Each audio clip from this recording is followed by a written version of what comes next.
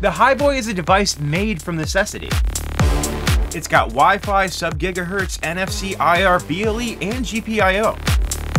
You see, the Flipper Zero is an amazing educational tool to kind of dip your toes into hacking, but what if your government banned them? Well, that's just what happened. Brazil has been seizing all imports of the Flipper Zero since 2023. Well, a group of Brazilian developers decided to take this from a setback to an opportunity. And in the process, they may have made a true Flipper Zero killer. If you can't have a Flipper Zero, make your own. And that's just what these developers did, and I've been following them since day one. So today, not only are we going to go over the Kickstarter to see what the Highboy is all about, but make sure to watch till the end because I've got some inside information from the early days of Highboy. Alright, so that's enough introduction for today. This is Highboy. So I don't have a Highboy in hand. I think there's only like 5 production samples that were made, and those all went out to developers. So I think the best thing to do is just to hop right into the Kickstarter. Alright, so let's just go ahead and pull up the Kickstarter right here, and here we have the Highboy. So let's watch the Kickstarter video. All right, let's go.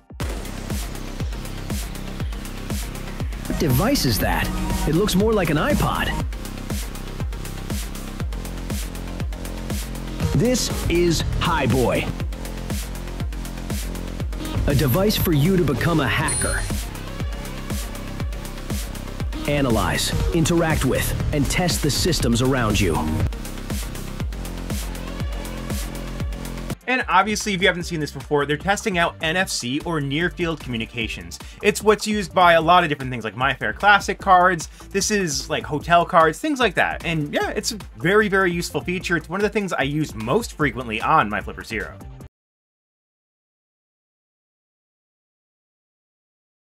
Take it anywhere, portable, and easy to carry.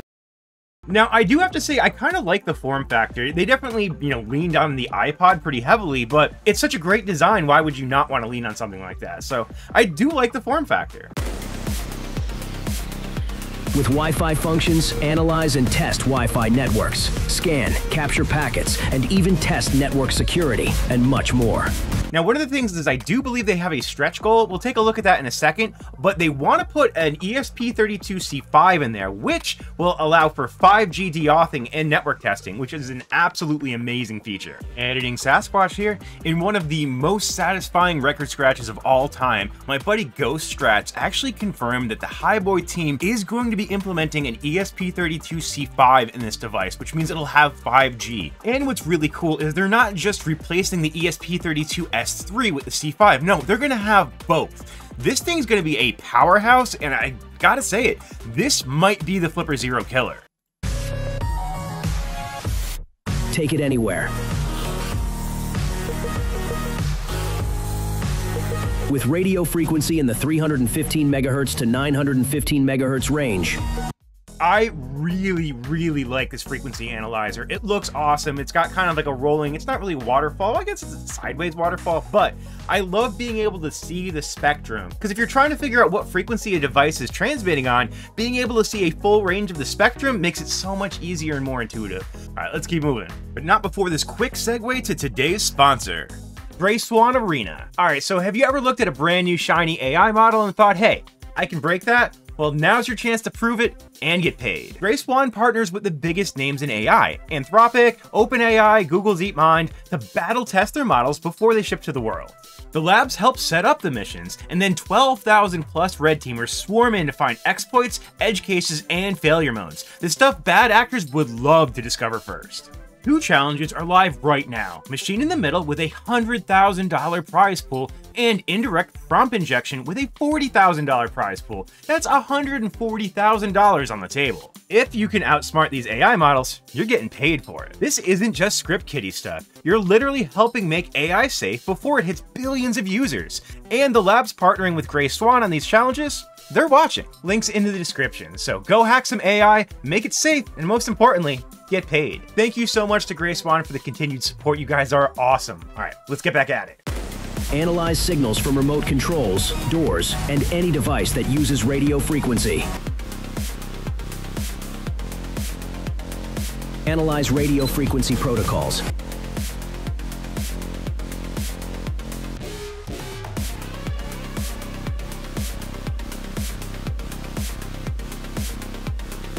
I do want to say too, I really like their interface. I thought it was going to be a single color screen, but now that I'm watching the video on it, it's actually way better than I thought it was. They are kind of leaning on the virtual pet side of things, which a lot of these devices do, which I actually kind of think is fun, but it just adds a little level of lightheartedness to a hacking tool, and I can totally appreciate that. The Highboy is more than a hacking device. It's a tool and a learning machine, all in one sleek case. And I think it's important to note is that, like, just like the Flipper Zero, it's a learning tool. So the fact that they're able to introduce this product into a market that the Flipper Zero is not allowed in is very, very commendable. And I really like that about this project. Interact with and test NFC systems by reading and emulating the Highboy.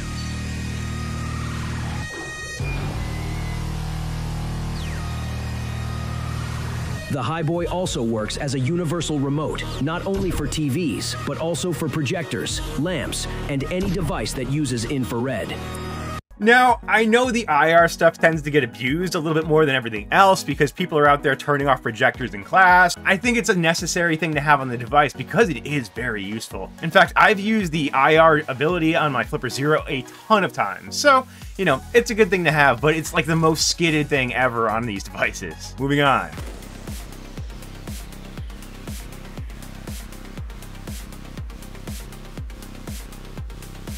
Doesn't Highboy have an infrared signal? Don't worry, Highboy learns easily. With MicroSD slot up to 32 gigabytes, store test data and analyze systems. So that's interesting. They say up to 32 gigabytes. I'm not sure why they don't have more storage, but honestly, in devices like that, you really don't need them. I do also like not all devices have SD card slots, so definitely a plus. Of course, the Highboy is open source, so you can customize the firmware to your liking and contribute to the community. Now, open source, again, is something that I really, really love. The open source aspects of the Flipper Zero is what really made that community love the device, and what really made the device what it is now. If there was no Flipper Zero custom firmware, that device would have not made it anywhere near as far as it has. Right now, honestly, the custom firmware guys are the only ones pushing the Flipper Zero forward at this point. It's been 6 months since the last drop of official Flipper Zero firmware, so the custom guys, they're holding it all up now. Highboy can also pretend to be a keyboard or mouse via USB or Bluetooth and can run any script for testing or automation. Now, this is an absolutely awesome thing to be able to do, both Bluetooth and wired bad USB, because these automation scripts, they're super, super useful. And being able to do it wirelessly or wired, it just makes it that much more versatile.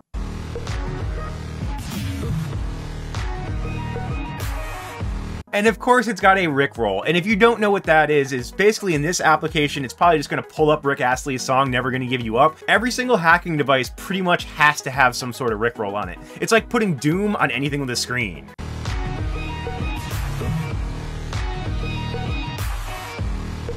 And there it is, yep. Plus, Highboy comes with spare GPIOs, so you can snap on external modules, prototype new features, and explore hardware hacking. Now, GPIO, again, is one of those things I think is an absolute must on devices like this. Now, the positioning of the GPIO on this might be a little problematic for expansion boards, because it's right on the side. If you're clever enough, you could probably design something that's long and kind of fits right on the side of it, but I'd love to add things like GPS, or, you know, extended range CC1101s for longer range sub-gigahertz, all sorts of stuff like that. But it does have GPIO, so that makes it really cool. Highboy was made for hackers, creators, tech enthusiasts, and the endlessly curious. It's not just a tool, it's an invitation to explore, push boundaries, and understand how things really work. And remember, curiosity didn't kill the cat, it just hacked the system. I actually really like this promo video. It doesn't take itself too seriously. It definitely looks like a DIY project that they're not trying to make it look like some crazy high production thing. It's got good transitions. It just looks good, but also it feels homemade, which I think makes the project feel a little better to me. One of the problems that we ran into with things like the Cyber Pro and the Interrupt is they tried to have these like professional looking videos. It looks like they spent all their money on making the video and none of the money on making the product. All right, let's keep scrolling down and see what else is going on. Obviously, they've raised $136,000 as of the filming of this video, which is probably a week before you see it. And they've got over 1,200 backers, which is absolutely awesome for those guys. All right, let's get scrolling down and see what's going on. So we have the Highboy right here. And yeah, it just shows all of the things that it can do. So let's keep going down. The early birds. It looks like the device itself is going to sell for about $160, which puts it right at where the Flipper Zero used to be. But this also has Wi-Fi, so that's pretty cool. I think the only thing you might be missing out with the Highboy is iButton. And if you can find somebody who bought a Flipper Zero just to use iButton, let me know, because I'd love to talk to them about what they're doing with iButton, because it seems like there's almost no application to that, at least in the US where I'm located. We'll keep scrolling down. 140 is a Kickstarter special, and then, yeah, it looks like they have pretty much an unlimited supply of these guys. So let's keep on moving down.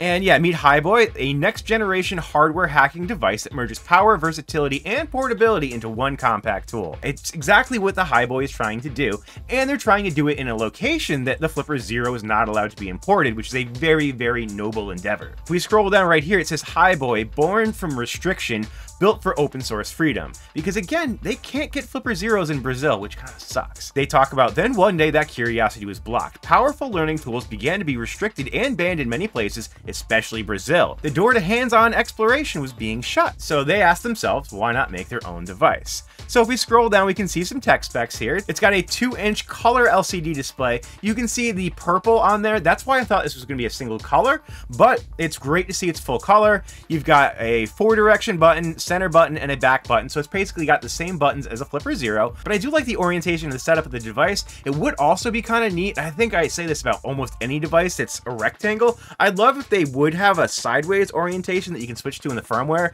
I have a feeling that can't be that hard to do, but just an idea. It's got an SD card slot. We talked about that. 3-volt and 5-volt GPIO power, which, you know, you definitely need because sometimes you need that 5-volt for whatever you're doing. It's got a normal, looks like slot of GPIO pins, so it goes in a straight line. The one challenge you have with those is you have to make sure that you get your customer to understand there's a direction to the board. If you plug it in backwards, that's bad. That's why on the Flipper Zero, they have like 5 pins and then 4 pins or whatever, so you can only plug the board in one way. So it's just a thought. On top, you have your IR, which is, you know, where it would be, and USB-C, because again, it's the only USB that's any good. If you make something with micro B, you should just have your Kickstarter canceled in general. You need to have USB-C. So let's keep on scrolling down. So they say no more modules, no more hassle. The pocket tool scene is incredible, but it's stuck in time, which is true because if you don't have Wi-Fi on board like the Flipper Zero doesn't, needing an add-on board for that seems kind of silly nowadays. And just like some of the other devices like the Code Dot,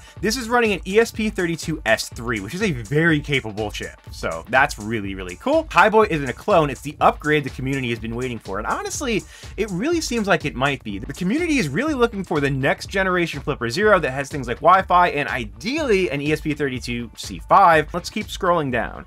So this is kind of fun. Meet Octobit, your guide to the invisible. So Octo is 8 and bit, there's 8 bits to a byte. So that's kind of where the name came from. It's kind of cheeky. I like it. It's cool. 8 tentacles, 8 bits, 1 byte. So now again, we're going over more of the tools. Obviously, we do have Wi-Fi. So that means you should be able to deauthenticate devices from a network, capture handshake packets, and then, you know, do what you will with those. So it says it'll be able to do network analysis, traffic analysis, and a network scan, vulnerability testing like a port scan, capture beacons and handshakes like we said. Heat map of Wi-Fi is always useful because it's nice to know what channel things are on, because if you have your own network, you can figure out if you have way too many things on certain channels, so super useful. And of course they have captive portals because, you know, everything like this has to have a captive portal because it's a really, really useful device. But let's keep scrolling down. It has Bluetooth, so of course it'll be able to do all of the same Bluetooth testing. You'll be able to run spams, rickrolls on that as well, and you'll be able to run Sour Apple and all those other things that you can do on most of the other devices that have Bluetooth and Bluetooth Low Energy. Scrolling on, we have NFC, which again, I think is super useful because learning how to test the security of cards that you have permission to test is very useful because it's a great learning tool, and I just love learning about NFC. It's a really, really cool protocol. Moving on, Sub-GHz. It's got a CC1101, which is going to go through basically all of these sub-gigahertz, under 1 gigahertz. We use a lot of 433 and 315 and 868 megahertz. In the States, we use a lot of 315 and 433. That's where most of your remotes live. And yeah, that's a great thing to be able to have. Plus, the visualizer they showed before is fantastic. Of course, again, it does have IR, which we talked about before. It's a great way to get people really upset at you at a restaurant. HID/USB interface, which just means you can run bad USB script. So you'll plug a cable into the Highboy and into your computer, and you'll be able to run code that way. So you could do things like open up a calculator or just automate almost anything. It's very useful, and being able to do it through Bluetooth makes it that much more convenient. And as we mentioned before, yeah, it does have GPIO, and it shows them using it to probably flash some sort of ROM into a router, maybe? I'm not sure, but there's actually a lot of stuff you can do with GPIO that people almost never do, because you can flash, you can do a lot of cool stuff with a device like this. It does have the MicroSD slot, which we talked about before, and it's open source. Now here we have the stretch goals. At the $100,000 flex goal, which we've already met, we're gonna add RFID, which we already have. Cool. 450,000. Okay, now they want to add LoRa mesh to this system. It is kind of an interesting integration for a device like this to add LoRa. And if you don't know what LoRa is low range frequency messaging. So it's an encrypted end-to-end messaging system that uses different nodes kind of hopping around, hence the mesh. So basically you have a device which hops to another device, which hops to another device, which allows you to send encrypted messages to you and anybody else who's kind of in your little chat. It's very useful, and in this day and age, having encrypted kind of standalone messaging is absolutely awesome. So let's keep going. Now we have, okay, $1 million flex goal for 5G Wi-Fi. As I had mentioned earlier, the developers have already committed to have not only the ESP32S3, but also the C5. So this will be dual band and absolutely epic. No more $1 million stretch goal, they are doing it. All right, so let's hop on over to Discord real quick. Let's pop this up here, and I can show you some of the early stuff that they sent us about the Highboy. So here we have, again, a really, really early prototype board. It shows the GPIO, the CC1101 coil antenna, and yeah, it's got everything on there already. Very, very cool. This is a really, really early demo of what the Highboy is supposed to look like when it's all assembled. I think that's super cool. All right, here we have a dump of some very, very early images. Look at this. We've got a black and white image, but it does have the Octobit on there, which is cool. Octobit. The renders, we have the two boards because this is an NFC board which kind of folds over, kind of like the Flipper Zero does. It's very, very cool. And here's another super early prototype. You'll notice they still have the small board on there, but yeah, again, they've been with us the entire time showing off every step of this project. That's why I feel so good about this Kickstarter. All right, super flashy video, but this is, yeah, reading NFC, so they have this working on their super early prototypes. Again, they've been with us the whole way. I love this stuff. This is a really cool feature. So they're showing off screen mirroring, which the Flipper Zero can do, and if you saw my Unbox video, being able to screen clone is super, super useful. So I really love that feature in this device. Here we have some really early raw analyzer videos. Very cool, showing off that raw analyzer, that spectrum analyzer. I love that. And yeah, they've been dropping this stuff in Discord the entire time.